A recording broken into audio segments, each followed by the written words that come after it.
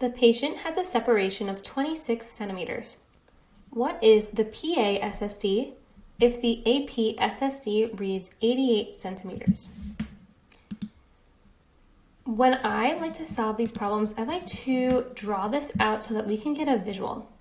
So remember, when they're talking about patient separation, they're referring to the thickness on an axial slice. So if this is the patient on an axial slice image, the separation is the distance from the entrance point of the beam to the exit point. So here we have 26 centimeters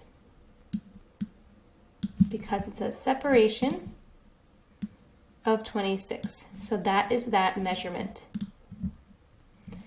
If the AP SSD, so that's here, AP is 88,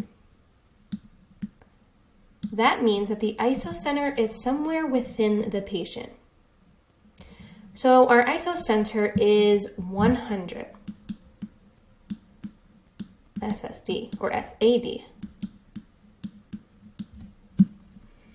So we need to determine what the distance is from the skin surface to the isocenter.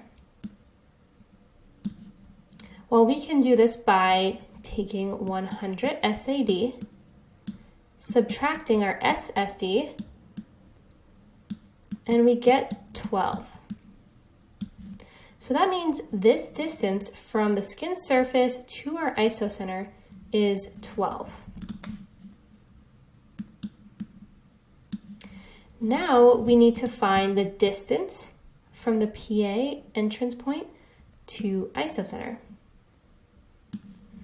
Well, we know the entire distance is 26, and we already went 12 for the AP beam.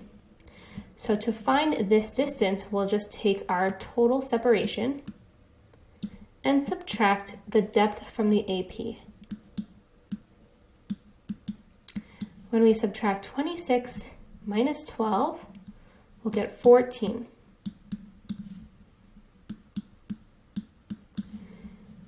So now to find the SSD. We know our isocenter is located here within the patient, which is 100. And our SSD is typically 100 minus our depth. So we will do 100 minus a depth of 14 and get 86 as our answer. So this will be the PA SSD.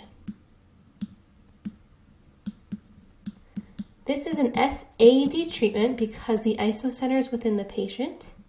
However, we can use SSDs as ways to set up the patient. So we will triangulate and then set our SSD, and that will help us get into treatment position.